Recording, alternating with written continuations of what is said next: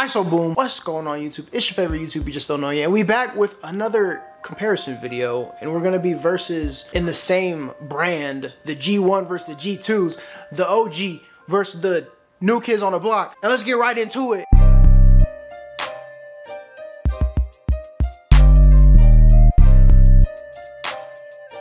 And we got the second video in a row with the glasses, you know what I'm saying? We are, I got like something wrong with my eyes, I guess. So I haven't been wearing my contacts.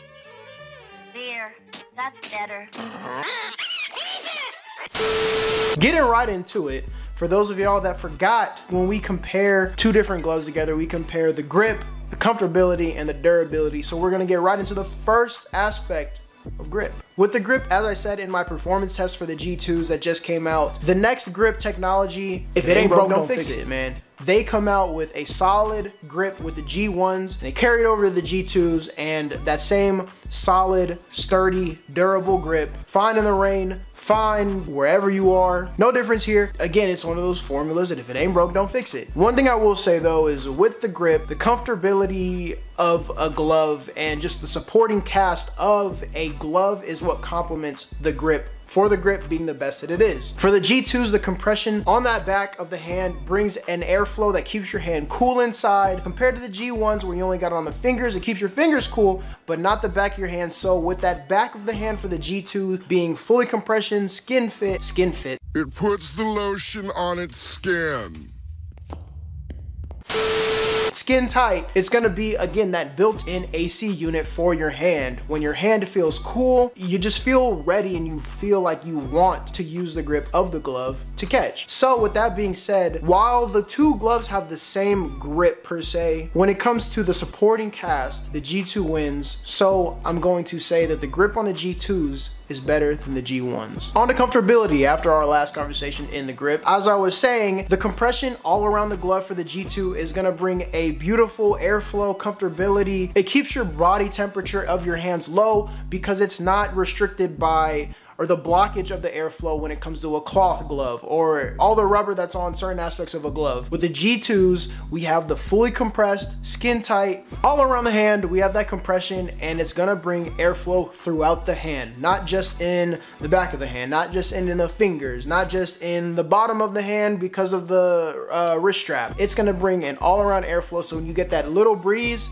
it's gonna feel great. When it comes to the G1s, because it doesn't have that skin tight compression, it has more cloth, 10% more fabric overall compared to the G2s, it's gonna be a little heavier. I understand that football gloves weigh 0.02 pounds. Damn, boy, he's thick! But when wearing the G1s compared to the G2s genuinely feel heavier. And again, the G1s are not a crazy, outrageous heavy glove, but when compared to the G2s, the gloves are heavier. And as you guys know, the lighter the gloves, the lighter the equipment, the better. So it's gonna go to G2 here. And last but not least, we have the durability aspect. And the durability of the gloves, I understand the G2s just came out. But with that being said, I tried on the G1s after some time, the grip didn't fall out. You gotta, you know, sometimes you gotta spit on them, wake them up, but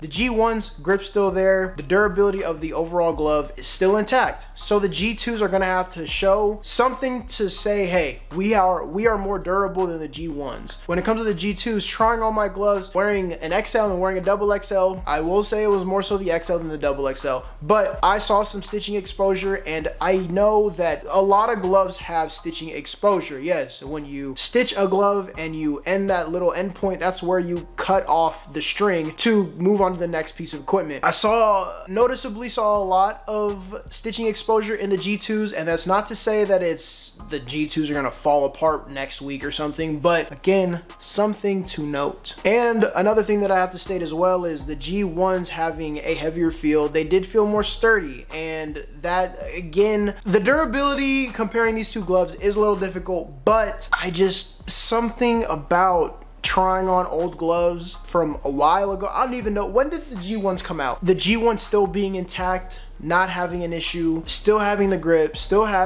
being fully intact is something worth noting that the G2s did not have a chance to deliver yet. But from what I've seen versus what I know, Gotta give to the G ones here. With that being said, there's another comparison video. We have a lot of comparisons because a lot of gloves are coming out with the next renditions of their gloves, but we're gonna start comparing one glove versus another glove. And what gloves do you guys want to see? When I do these comparisons, I will say it's kind of not really as fair because the newer gloves get compared to an older glove, and the older glove has a chance to show its durability, which is 1/3 of the rating system.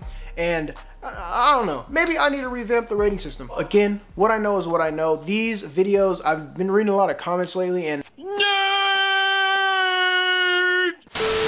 I feel like you guys are expecting me to tell you what gloves to get. That is not the point of my channel. The point of my channel is to deliver what I know, because you guys aren't gonna try on all the gloves that I'm trying on. I understand that. When I was playing football and I was, oh, what is the best glove that I can get? I wish I had the Where's Will channel, because I'm not gonna go out and buy 4 pairs of gloves to find which one I like and just keep a bunch of extra ones. That's expensive. What I'm here to do is to show you the pros, the cons of gloves, and if we're gonna compare them like this video right here, we're gonna compare them, but I'm not gonna tell you which one to buy. I'm not gonna sit here and tell you that the G1s are a terrible glove. I'm not gonna sit here and tell you guys the G2s are the greatest glove on earth. When it comes to the top 5 gloves for running backs, wide receivers, etc., the top 5 gloves of 2023, 2022, again, it's my personal preference for these top 5 gloves ranked in that order. The tier list, same thing. I could be completely wrong. I can be lying to you and telling you that the Under Armour Spotlights are the greatest gloves to ever grace this earth. Believe me or not, I